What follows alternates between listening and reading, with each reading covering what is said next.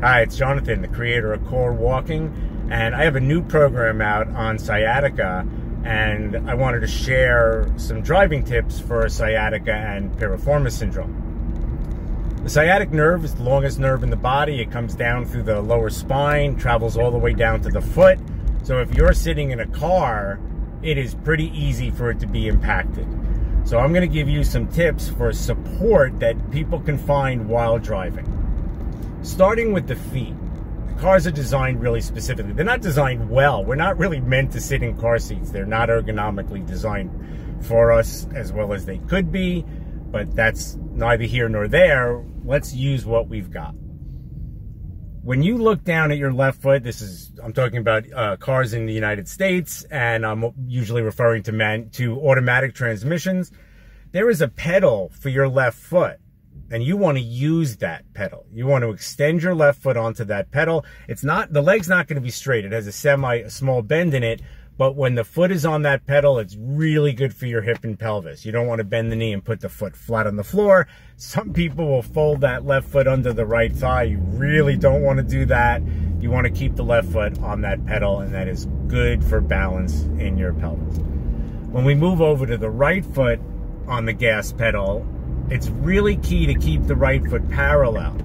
If you're not in pain, it doesn't matter. But if you have your right heel directly below the gas pedal and lift it up and place it on the brake and lift it up and place it back on the gas pedal, you are keeping balance again in the pelvis, and you're not activating the piriformis muscle, which turns the foot in and out. And by keeping it in neutral, you are much less likely to suffer pain, and you will have that balance between the left and right foot, keeping them both relatively parallel.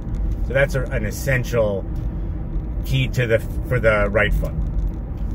Moving up to the lower spine, which is where the sciatic nerve emanates from, we need to keep the lower spine in a good position, and it is really easy to flatten the back or tuck the pelvis into the bottom of the chair, car seat, and we want to avoid that. Sometimes you could do it by having a thing, there's nothing wrong with buying something that pushes your lumbar spine forward. Many cars actually have a support on the side of the chair. You just turn it on and it'll keep that lumbar curve in. That's a fine thing, but you have to be aware of it. And I actually think it's better to do it naturally than with the help of something, but help is great.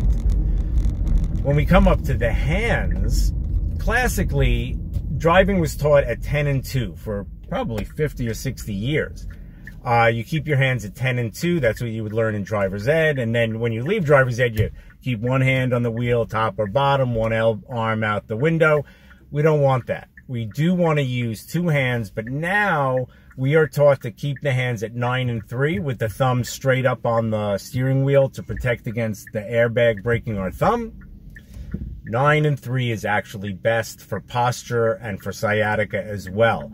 When both hands are on the steering wheel, both sides of your pelvis are equidistant, and that is going to provide the best flow for the sciatic nerve.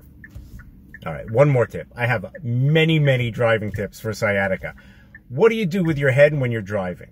It's really a bummer. If you just stop at any red light and look to the side, you're going to see the person next to you. Their head is just going to be forward. I promise you, we really don't want that. You might not think your head is affecting your sciatic nerve, but it is, because the head going forward pulls the lower spine back, creating an environment for the sciatic nerve to be unhappy. Put your head on the headrest. Try to keep your eyes level. As you can see, my approach is to teach.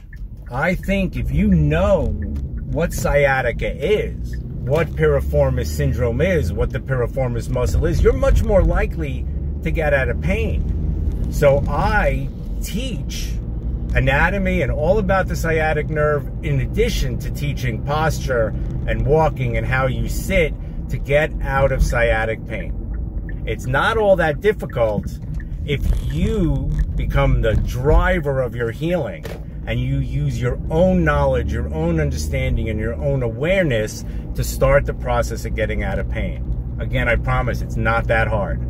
So maybe check out my website and my new program on sciatica, the Sciatica Pain Relief Program. Thanks so much for listening. I hope these tips help you, and have a great day.